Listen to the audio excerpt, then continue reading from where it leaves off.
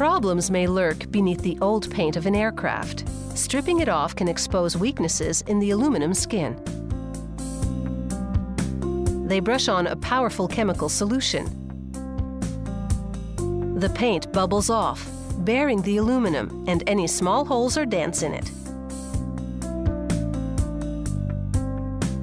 They seal the windows and doors and wrap sensitive components like antennas to protect them during stripping and repainting.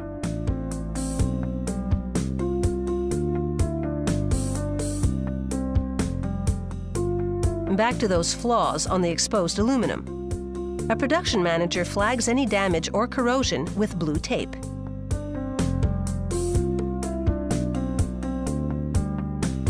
A technician then mixes a 2-part aerodynamic filler. He works quickly because the compound will harden in minutes.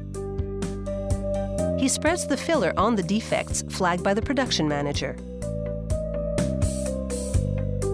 The repair job smooths the surface for painting and makes the airframe stronger and more aerodynamic.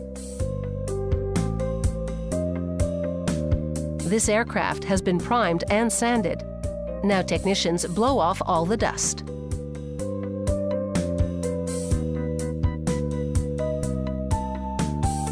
They also wipe it down with adhesive cloths. This intensive cleaning is crucial. The plane has to be squeaky clean or the paint won't adhere properly. Next, they prepare an additional primer. They spray it on areas that need more coverage and around parts that will get a lot of wear.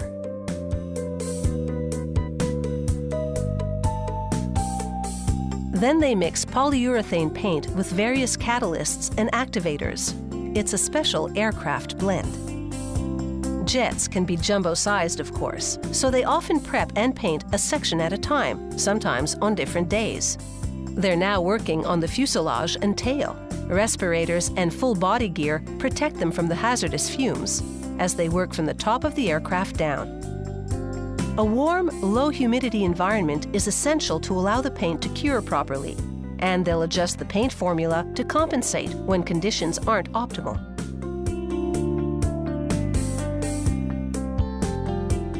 An aircraft usually gets 2 to 3 coats, resulting in a high-gloss finish.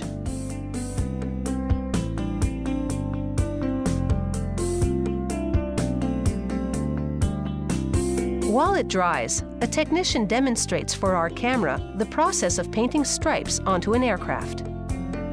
He maps out the paint scheme with tape, then peels away some of it.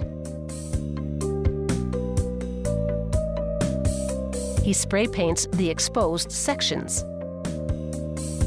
He peels off more tape and then covers the freshly painted stripes with protective paper so he can spray another color onto the plane.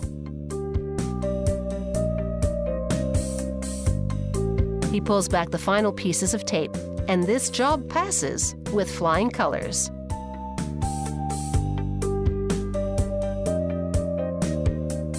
They do some final detail work to make sure the lines are clean and crisp.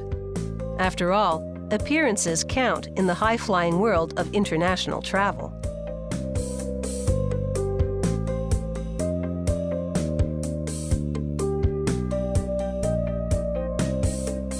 Even very tiny imperfections won't be tolerated. Using fine grit sandpaper, they make them disappear. It can take 4 weeks and 1,800 person-hours to repaint a large jet. And when it comes to price, the sky's the limit. The least expensive jobs cost tens of thousands of dollars, so the customer has the final say. The handshake means this plane is ready to model its new look on the runway.